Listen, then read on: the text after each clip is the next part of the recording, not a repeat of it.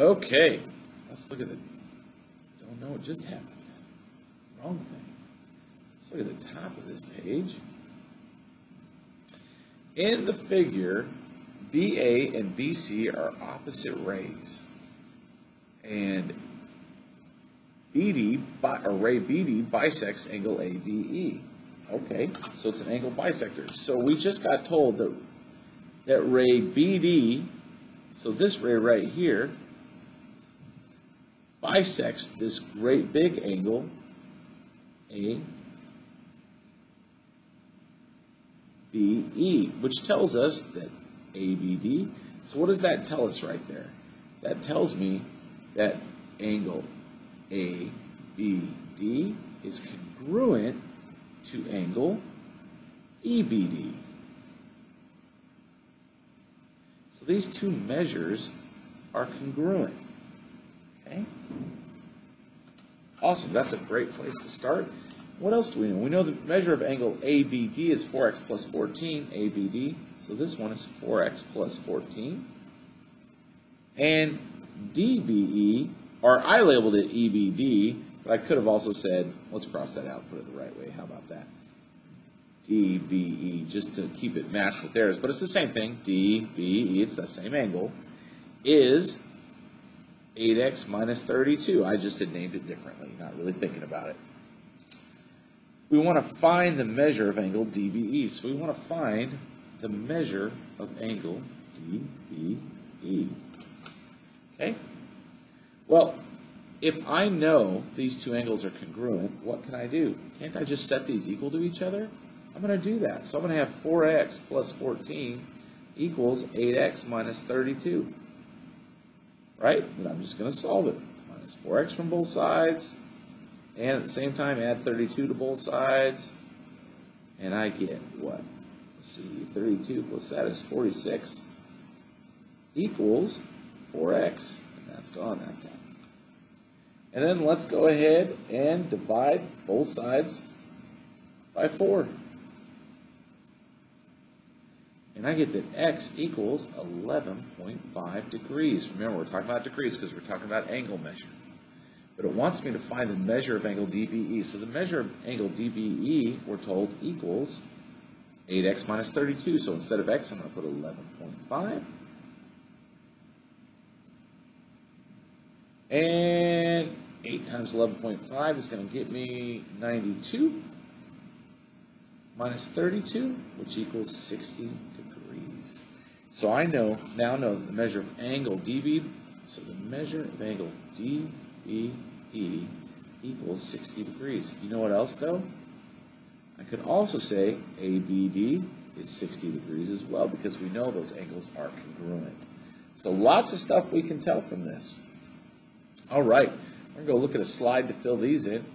Let's go ahead and move on back to that slide. I'm going to show these one row at a time. Again, not for long, so I'm going to assume you're going to pause it and write down the information on the graphs, and as well as the definitions.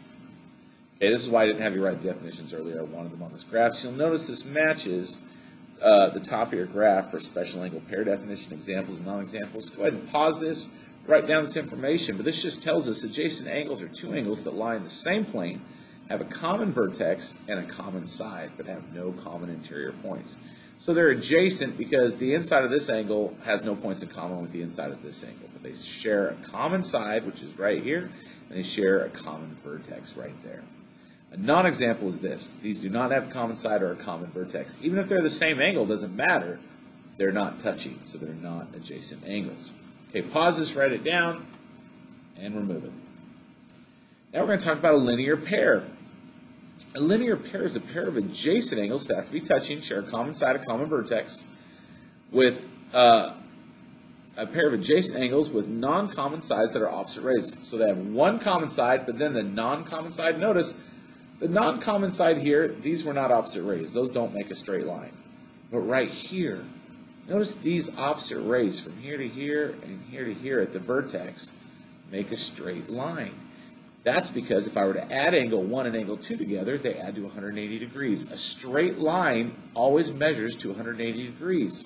So I only gave you one graph. And what we can say is angle 1 and angle 2 are linear pairs. So you have angle 1 and angle 2 there. Write this below it. But then go ahead and draw your arc on here. Draw a little arc on here. And make sure and label this 45 degrees and this one 135 degrees. And I need to put my degree symbol. Because if I add those together, they add up to 180. And we're going to use that to help us solve a lot of unknowns. All right, pause this, ready, set, moving on.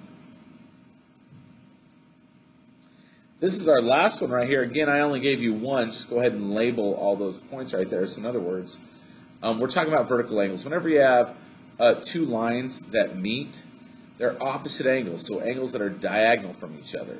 Like 1 and 3 are congruent. 2 and 4 are congruent to each other. Okay? Now, they have to be lines that are meeting. Like right here, if you look at this non-example, notice how we have a line right here, but when you go off to, I should probably use a highlighter, it'd be better. When we see this little line right here, right, it's not jamming. That is not a straight line. So that is not creating vertical angles, okay?